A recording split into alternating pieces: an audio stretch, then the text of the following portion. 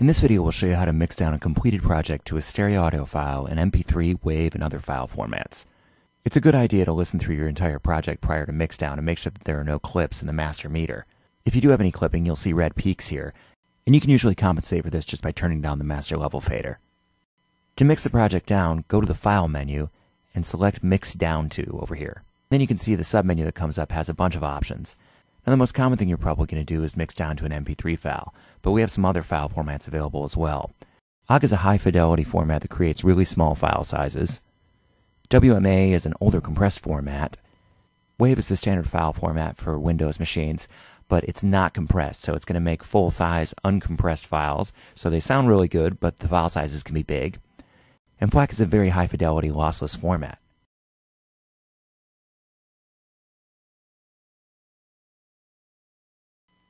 Down here you can see there's AVI and WMV, and they're grayed out.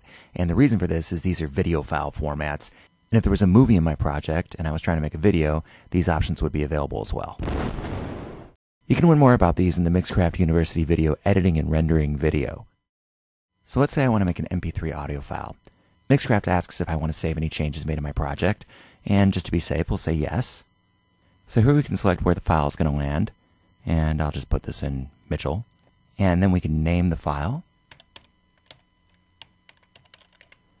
And here again we can select the file format. We can actually change it here. When you select the file format up here, these are just sort of shortcuts that automatically select what kind of file pops up here. Now most of the time this is all you need to do. You can hit save, and Mixcraft automatically renders the file in the background. And you can see the progress down here. And now when I check in that folder, there's my completed song. Let's examine a couple of the other options in the Mixdown window.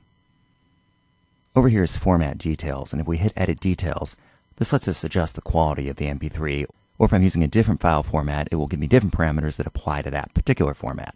In the case of MP3 files, we have sort of a generic low quality small size, high quality large size, and we can sort of adjust it right here. You can see the kilobyte per second rate changes. 256 is a pretty high quality standard file size, although you can go up to 320.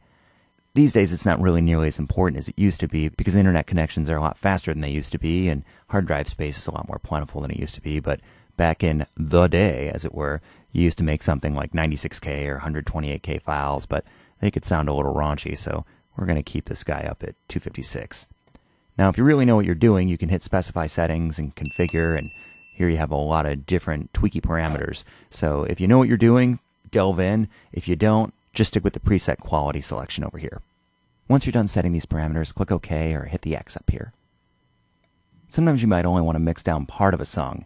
In other words, let's say I just want this section of a song. So if you highlight it by dragging up here, and then we'll go back into our Mix Down To, MP3. And when you've got an area selected in the song, you can use the Use Selection checkbox over here. And now when I mix down, it's only going to mix down that section of the song that I've selected over here. If you'd like to output multiple audio files from a project, you can do that using markers, and here's how. I'll double click up here and make markers, and click the Create Track for CDs or Audio Files checkbox right here, and press OK. And make another one over here. And again, click on this Create Track for CDs or Audio Files box here, and hit OK.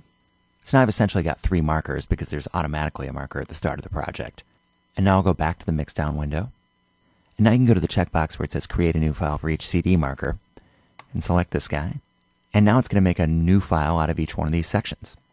And you've also got another option at this point, this Use Marker Titles checkbox. If you check this box, it's going to use these names up here. In this case, Start, Song 2, Song 3, so forth.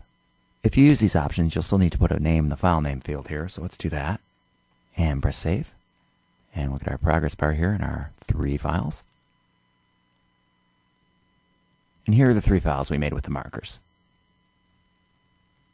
By the way, you can also get to the Mixdown dialog by just clicking on this little shortcut up here where it says Mixdown to Audio File.